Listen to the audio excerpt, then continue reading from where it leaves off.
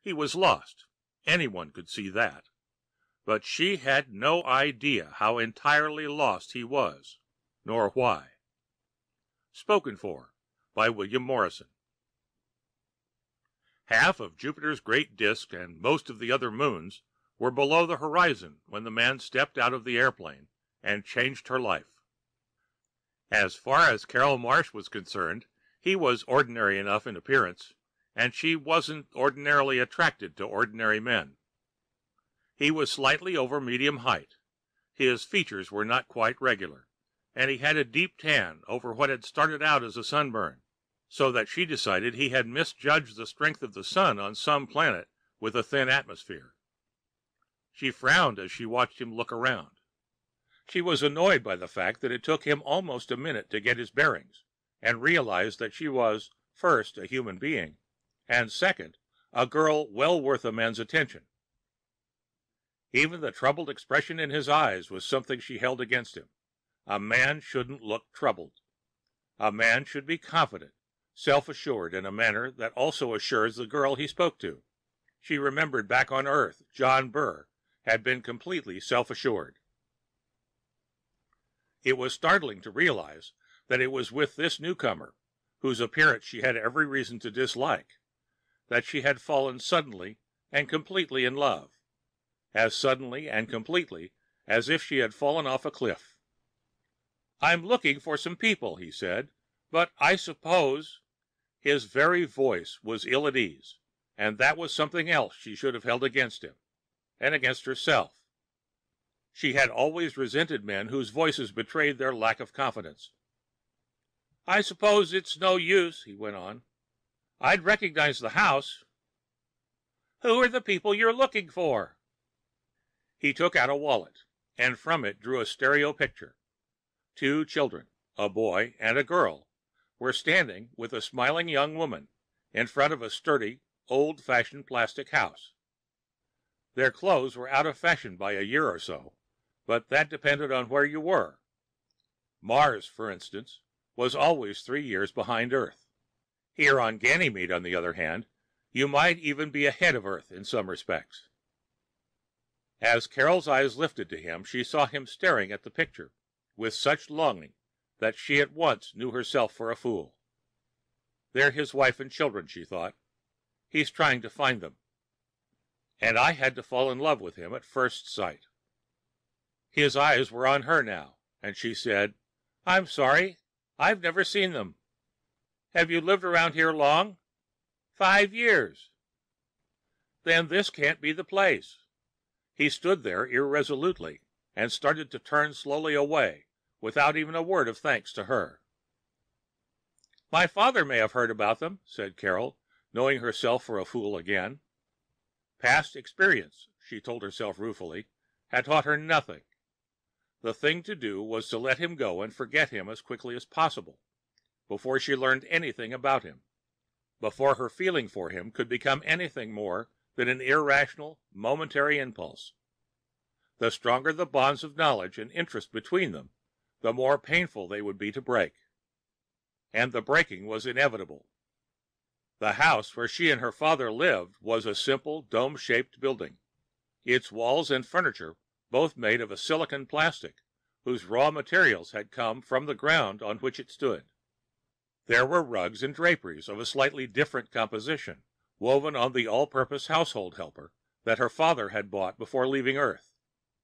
They lived comfortably enough, she thought, as she led the man in. But he hardly noticed the house or anything in it. When they reached the library, her father looked up from the book he was reading. Only then did the man display interest. The book was a favorite of her father's, and it made him unhappy to cut his reading short. Nevertheless, he turned off the projector, stood up and said, "Yes, Carol?" "This man is looking for some friends of his, Dad. I thought you might be able to help him." She held out the picture, and to her relief her father stared at it instead of her. Sometimes he was a little too shrewd. If she was making a fool of herself, there was no need for him to know it. He could be a sardonic man, and he did not suffer fools gladly, even in his own family. He was of the opinion that she had used up her quota of foolishness with John Burr. He was shaking his head. "Sorry, I've never seen them. Are you sure they live around here?"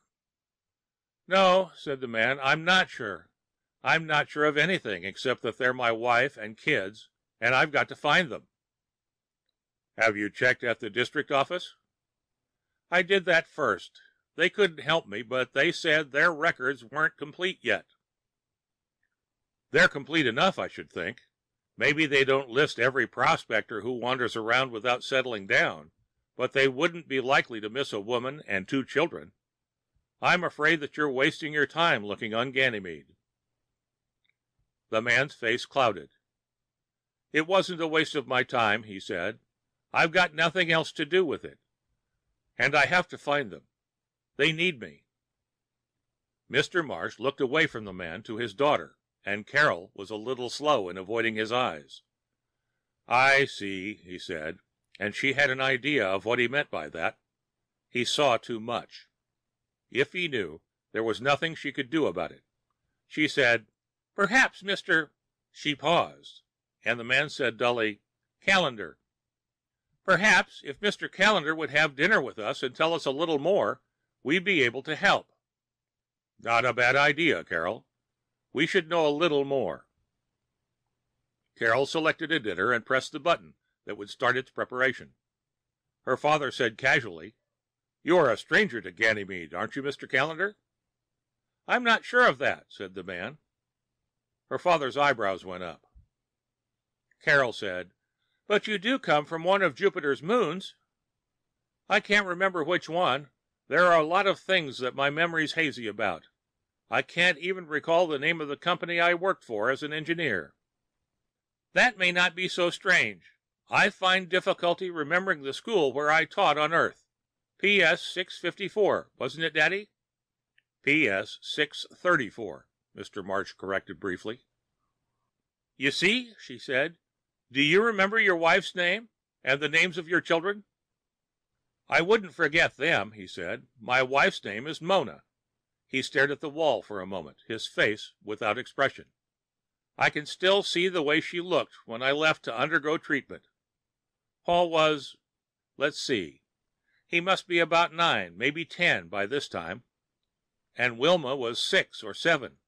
I remember how scared she was the time she found a harmless little phytopod. She thought it was going to bite her." "Phytopod?" said Carol. "We don't have them around here. What do they look like?" "They're small and furry and have 2 feet that look like roots. When they stand still, you're likely to mistake them for plants." "Do you recall some things?" said Carol. "Little things that don't tell me where to look. I remember the time we went on a picnic. I don't recall how many moons there were in the sky, and the ground began to shake. It didn't do any damage, but Wilma was terrified. Paul took it in his stride, though." "There aren't any earthquakes on Ganymede," said her father. "If your memory of that is correct, you're looking in the wrong place." "I suppose so," he said. "But what's the right place?" "Perhaps if you thought of a few more incidents, we might be able to figure it out. It's the little things you don't forget that can be most helpful." What nonsense, thought Carol, although she kept the thought to herself. The little things can be the most harmful. They keep the pain, and the memory of the pain, alive and vivid. She remembered little things about John all too well. The careless way he wore his clothes, and the way he combed his hair. The cigarettes he smoked, and the food he liked to eat. And the stupid way she had let herself fall in love with him. She hadn't even had the excuse of its happening suddenly, as it had now. She had begun to love John as she had come to know him, disregarding all the evidence of his selfishness, of his genuine inability to care for anyone else than John Burr. Unaware of what was going on in her mind, Callendar was saying, with somewhat more animation than he had previously shown, "I think you're right, Mr. Marsh. I've kept my troubles too much to myself. Maybe you can't actually do anything for me, but it wouldn't hurt me to talk. I should have done my talking long ago, when they found me." "Where did they find you?" asked her father. And what did you mean before, when you say you're not sure of anything? They picked me up in a lifeboat drifting someplace between Mars and Jupiter. The motor was off, but the power pile was working, and the air purifying equipment was on. I was apparently hibernating. I might have been that way for 6 months or a year. And you don't remember? Said Carol. There's plenty I don't remember, but as I've said, my memory isn't completely blank. My wife and I and the kids had settled down in a new colony. Exactly where it was is one of the things I forget. I believe now that it wasn't Ganymede. Maybe it was some other moon of Jupiter's. Anyway, I seem to recall having some trouble with my health and being taken into an interplanetary hospital ship for treatment. L treatment, they called it. That's where they put me to sleep. What happened after that, I can only guess. The ship must have been involved in some accident. I must have been transferred to the lifeboat. Alone? Asked Carol's father. No, there were 2 other patients with me. They were found dead. I was the only one left alive. The bodies of the crew members who transferred us weren't found at all. They might have gone back for more patients and then been unable to get away again. Who found your lifeboat? The crew of a freighter who spotted it drifting across the space lane. They took me on board and revived me. But they were in a hurry and didn't have much time to stay and investigate. Mr. Marsh was thoughtful and silent. Carol asked, weren't there any records in the lifeboat? Nobody thought of that, at least not in the beginning. At first, when I regained consciousness, my mind was almost a complete blank. Then I began to remember things, but not enough.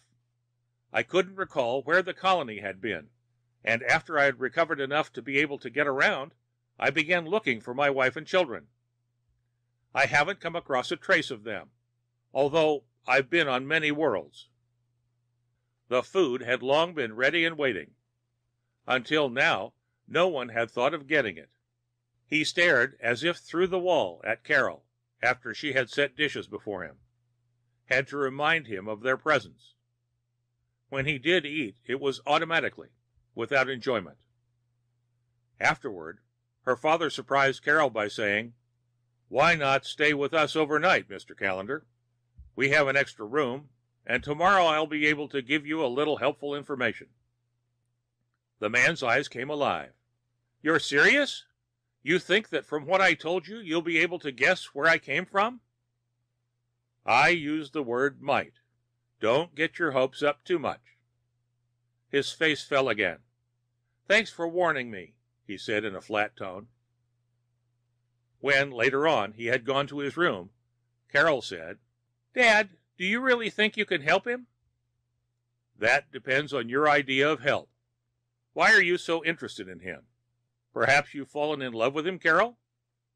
I think so. Under the circumstances, that would be completely idiotic. Would there be any sense in asking why you fell in love with him? Well, he looks so lost. I think it's maternal. As genuine a case of grand passion as I've ever encountered, he said dryly. Almost as genuine as your previous experience. Carol flushed. He isn't like John. Fortunately, you're right. Burr was essentially a selfish baby. I can't imagine him spending his life looking for a wife and children he had lost. In future, Carol, if you must fall in love at all, do it suddenly. You choose much better that way. Yes, I know, she said, except for the fact that the wife and children may interfere. But don't worry, Dad. This time I'm not quitting my job and moving several million miles away to try to forget. There'll be no need for that. His face took on a troubled expression. You'll have to face your problem right here. You haven't answered my questions, said Carol. Do you really think you can help him? That isn't an easy one to answer. We'll have to prepare him for the shock, Carol. A first-class shock. That's why I wanted to be sure you were in love with him. It may make things easier for him to stand. What things?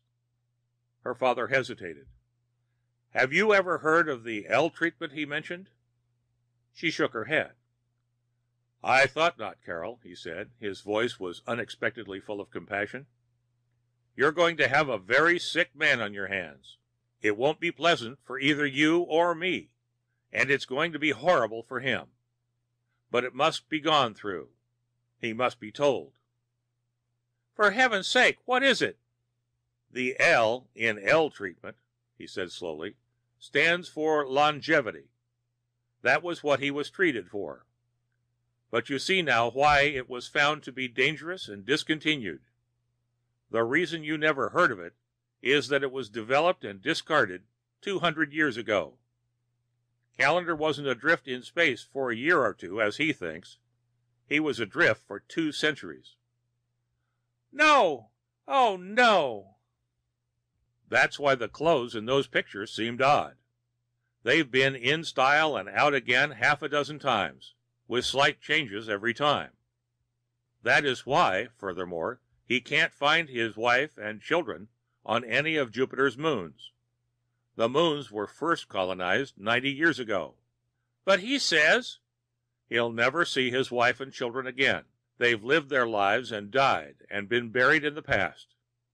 He should have died with them in his own time, and not lived in ours. No, said Carol, or I'd never have known him. She was white and trembling, and her father pulled her to him, and let her head rest on his shoulder. Mr. Marsh said, Perhaps you're right. I don't know. Anyway, he'll have to be told. And for your sake, I'd better do the telling.